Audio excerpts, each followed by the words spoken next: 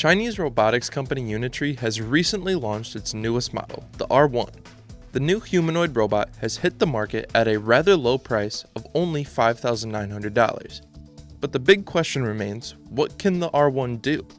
With a total of 26 joints, the bot measures in at just 4 feet in height and weighs about 55 pounds.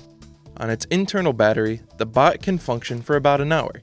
With such a light design, the humanoid proves quite flexible and rather athletic. But while the robot shows strengths, there are a few pieces missing.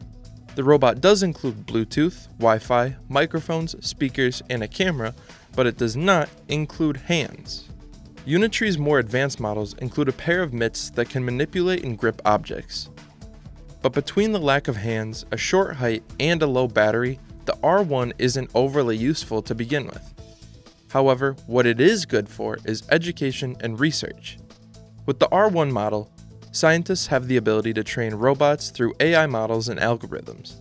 This could further test robotic reliability for various industrial tasks.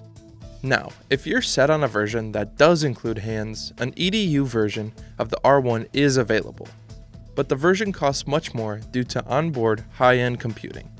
Nonetheless, with a low price tag, the R1 model sets a stage for humanoids to take a spotlight in automation experimentation.